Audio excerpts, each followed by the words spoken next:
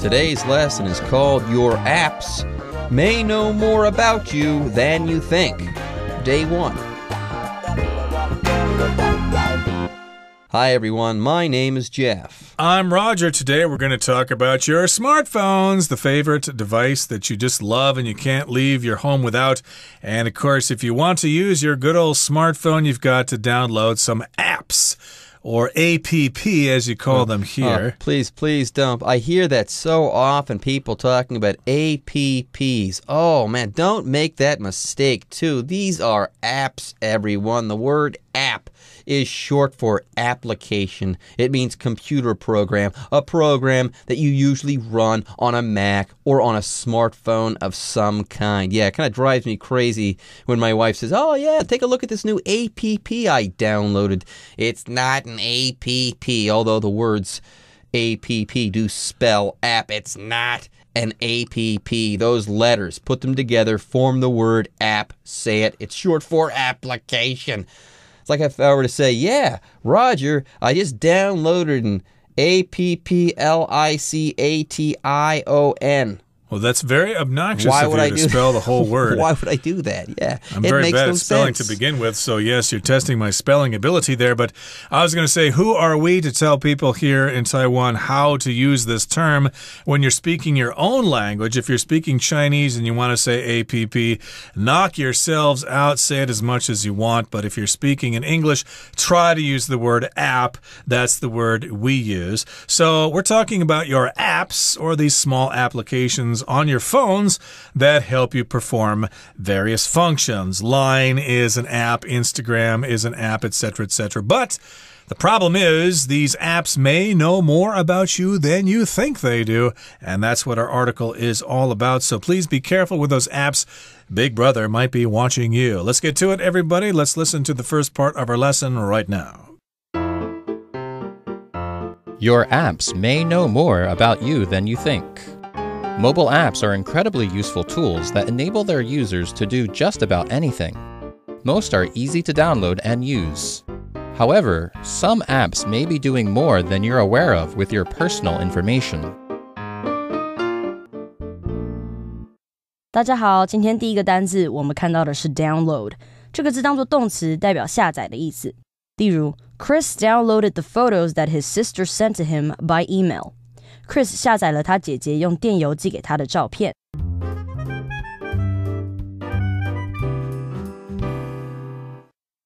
Apps, everyone. Applications, computer programs. They're great. They help us get stuff done. They help us communicate with others, so on, so forth. But get this, folks. Your apps, those apps that you know and love and use on a daily basis, these apps may know more about you than you think. Yes, maybe these apps, maybe just maybe, these apps are gathering information about you without you knowing it. And if you knew that was happening, okay, would you still use those apps all the time? Would you have downloaded those apps to begin with? Those are pretty good questions. Anyways, let's go ahead and start answering those questions and some other questions besides. Let's do so by getting started on our lesson. The first sentence of our article says, mobile apps are incredibly useful tools that enable their users to do just about anything. Yes, apps are great. They're incredibly useful, but if these apps are gathering information about me unbeknownst to me, I kind of want to know, okay? If they're doing bad stuff and taking my personal information and they're violating my privacy or invading my privacy, I kind of want to know, okay? But beside that, okay, that being said, yeah, mobile apps are great. They're incredibly useful. Now, here in this sentence, we have the word incredibly to talk about. Here, the word incredibly means very, extremely, to a great degree. Yes, the adverb incredibly means in a way that might be surprising or difficult to believe. Incredible. Very difficult to believe. Incredibly useful tools, and they enable you or allow you to do just about anything you want to. And of course, here in Taiwan, these social media apps are quite popular, especially Line. You can send messages to each other, send stickers and all that kind of stuff, but there are other functions as well. You can post pictures, you can use maps to find your way around, etc., etc.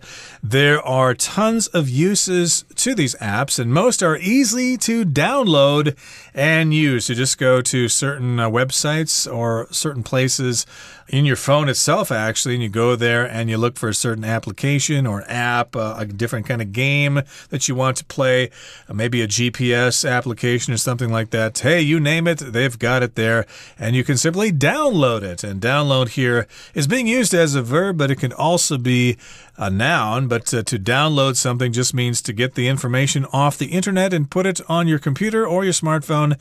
The opposite is upload. There you go. Now, if you want to download an app and you have an iPhone or an iPad, you go to the App Store, not the APP store. You go to the App Store and you can download an app. You can pay for it and download it then, or you can get one of those free apps and you can download that app immediately without paying a cent, and you can start using that app immediately. Anyways, though, more specifically, okay, when you download something, let's talk about that, what it means to download something. To download something is to copy something onto your computer or your smart device or something like that from the internet. You can also do this, okay, if you're using another computer. You can download something from another computer as well, but these days when we're talking about apps and downloading apps, you do so by connecting to the internet and going to a website like the App Store or something like that. Yes, when you download something, you move it from the internet or from another computer.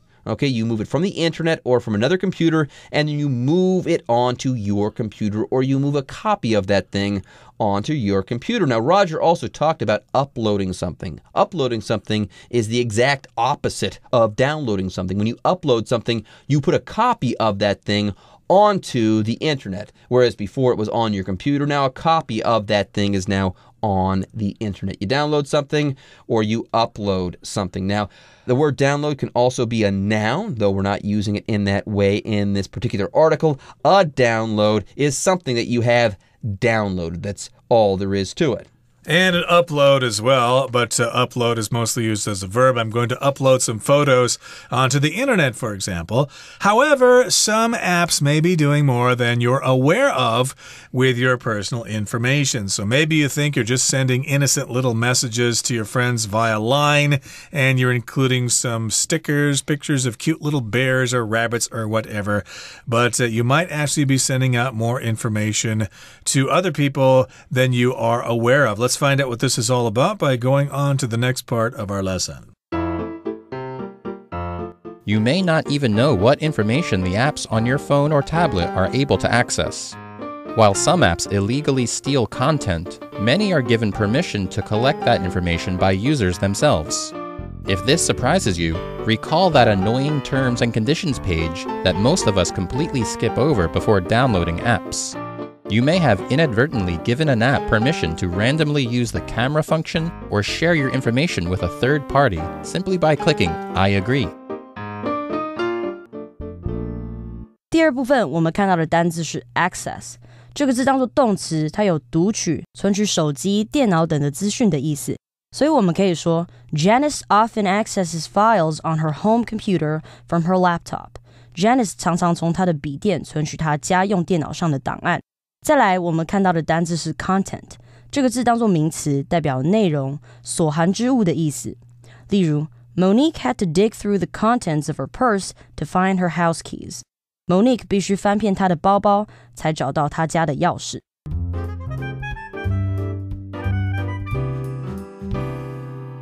Gosh, right before we took a break there, this article started to scare me a little bit. Yes, however, it said some apps that you know and love may be doing more than you're aware of with your personal information. Apparently, these apps are taking our personal information. Maybe they're recording it and using it, even though we don't think that we have given these apps the permission to do these things. And yeah, as we're going to learn, we kind of have, in some situations, we kind of have given apps a lot of permission, or we've granted these apps a whole lot of permission or access to our personal information. You might not know just how much your apps know about you. Anyways, let's go ahead and read the next sentence here. It says, you may not even know what information the apps on your phone or tablet are able to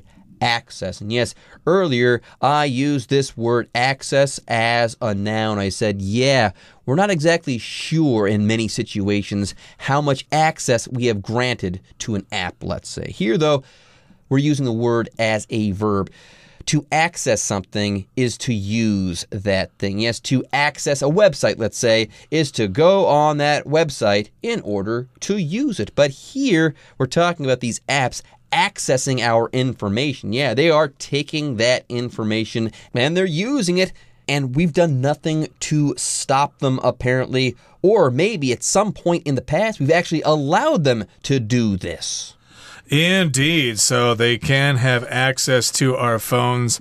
And while some apps illegally steal content, many are given permission to collect that information by users themselves. So some apps that you may have downloaded to your phone are probably stealing content illegally. Well, probably not all of them are, maybe just a few. If you're not careful, you might accidentally download an app that could actually do this. It steals content.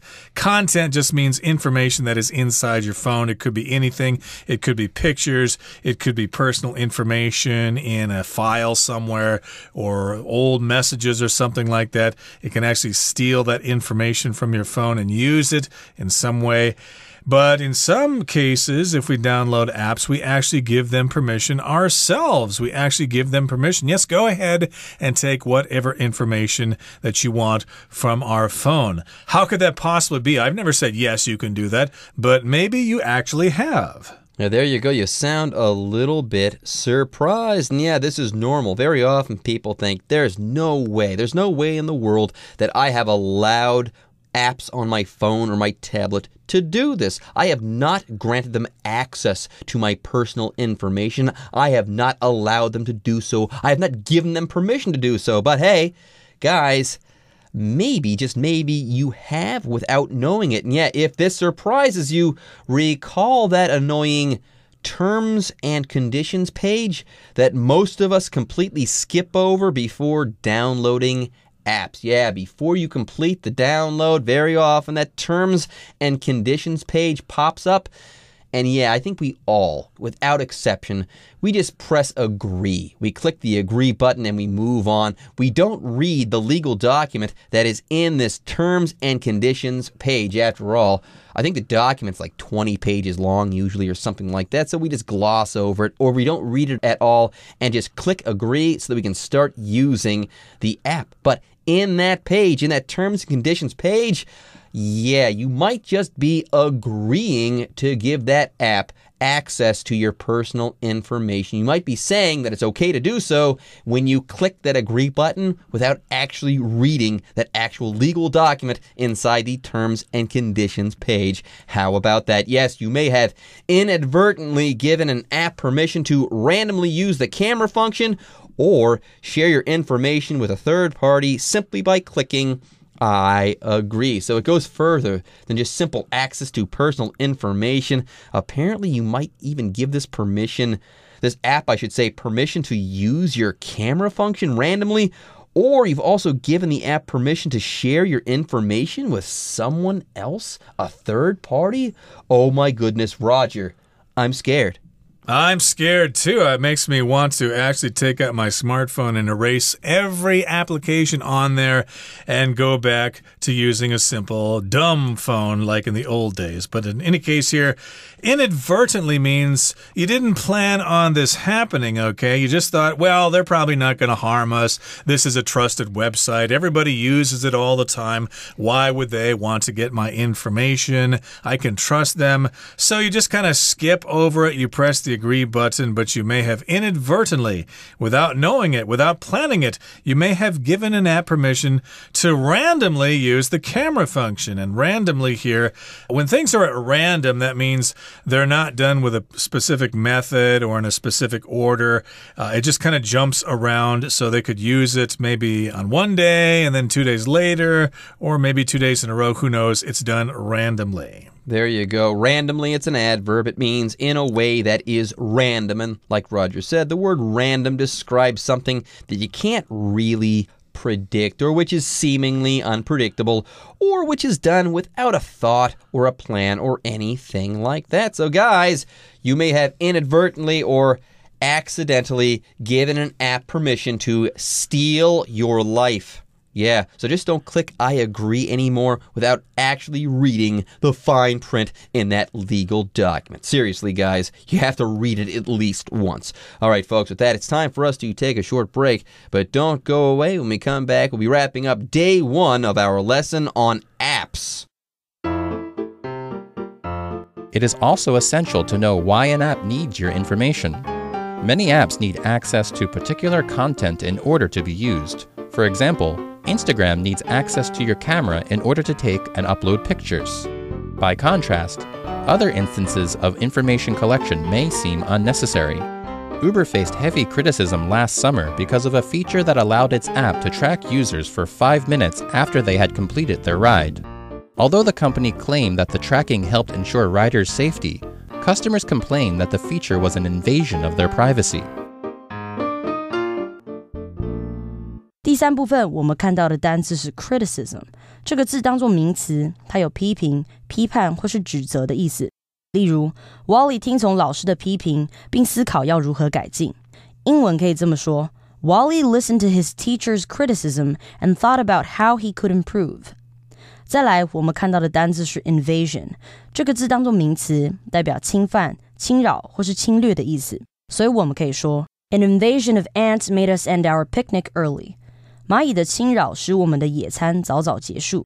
今天最后一个单字我们看到的是 privacy， 这个字当作名词，它有隐私或是私密的意思。所以我们可以说 To protect his privacy, Ian does not put any pictures of himself online. 为了保护隐私， Ian 不在网络上放任何他的照片。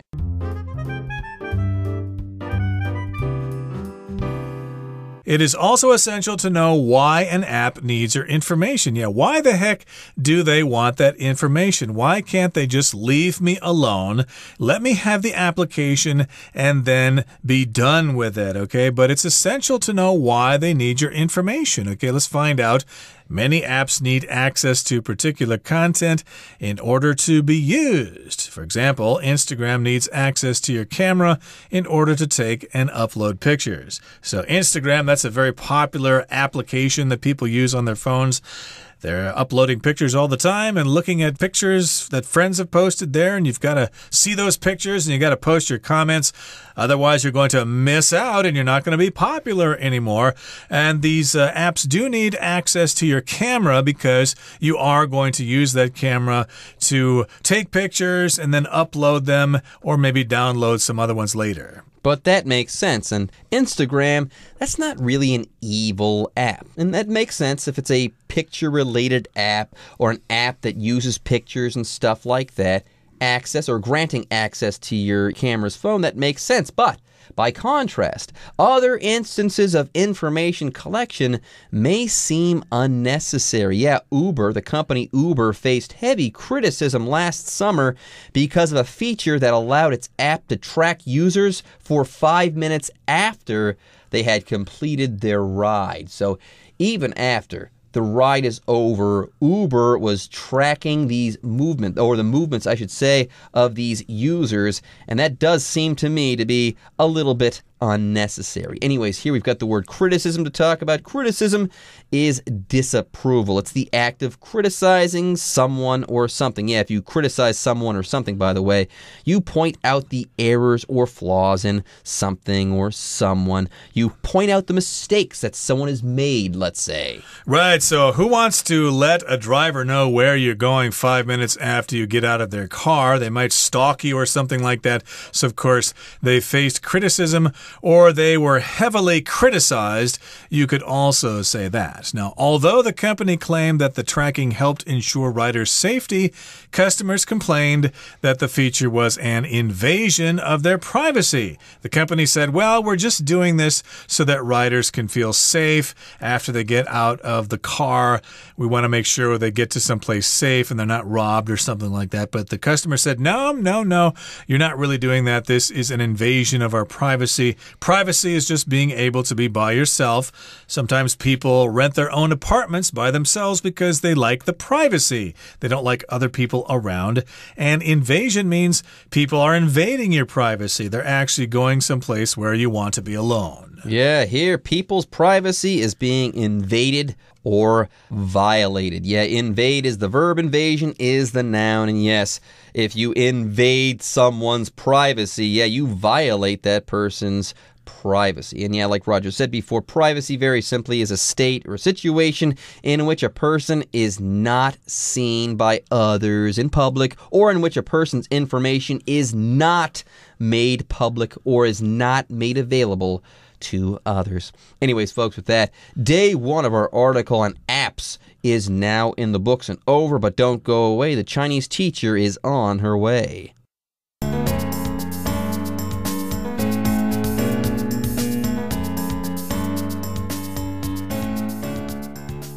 各位同学大家好，我是 Hanny。 我们来看今天的文法重点。课文一开始提到 Mobile apps are incredibly useful tools that enable their users to do just about anything. 手机应用程式是极有用的工具，让使用者能做几乎任何事情。那这边帮同学们补充2个单字的相关用法，一个是 enable， 然后另外一个是 incredibly。 好，那我们先来看 enable， 它的字首是 en， 那它常常加在形容词或名词的前面来形成动词。en 这个字首呢，它有使造成的语义。那么 able 表示能够，我们把它组合在一起 enable 就表示使能够，使实现或者使什么成为可能。常见的用法是 enable 某人或某事物 to do something。 好，如果你把字首 en 改成 dis， 这个字首dis 它有分离啊、夺去或者是否定相反的语义，那么 disable 就表示使什么失去能力，使什么伤残。好，那它的过去分词 disabled 可以用来形容残废的、有缺陷的。还有 disability 它是由 dis搭配 ability 组成。那当我们的能力被夺去啊，或者我们缺乏某方面的能力，那就表示缺陷或是障碍。好，接着来看 incredibly 这个字。要了解这个单字，我们应该先从 credible 开始。credible 的字根 cred 这部分它表示信任、相信。那么字尾 ible 它表示可以怎么样啊，能怎么样，把它合在一起，那就表示可靠的、可信的或是真实的。好，接着我们就在 credible 的前面来加上否定的字首 in， 变成 incredible， 它就表示难以置信的、不可思议的，或者是可以用来形容非常好的、非常棒的。那我们课文里面的 incredibly 是副词，它表示难以置信地，或者是极其怎么样、非常怎么样。我们顺便补充一组比较难一点的单字，是 credulous 跟 incredulous。好，刚刚说啦 cred 它有信任、相信的意思。那么字尾 ulous 这个形容词字尾它表示倾向于、习惯于怎么样。如果你总是倾向于相信别人，或者是太容易相信别人的，那就容易受骗啦。credulous 它就表示轻信的，或者是容易受骗的。那你加上否定的字首 in 变成 incredulous 那就表示不轻信的、怀疑的，或是疑心重的。好，那以上是今天重点整理，我们接下来回顾今天的单字吧。Download. I downloaded the band's new album as soon as it was released. Access. Will you be able to access the internet during your trip? Content. The content of this book is not suitable for young children. Criticism. A lot of criticism was directed at the government for the security failure. Invasion. The man was angry that the police had entered his home, which he felt was an invasion of his privacy. Privacy. We enjoyed the privacy that came with going to a private beach.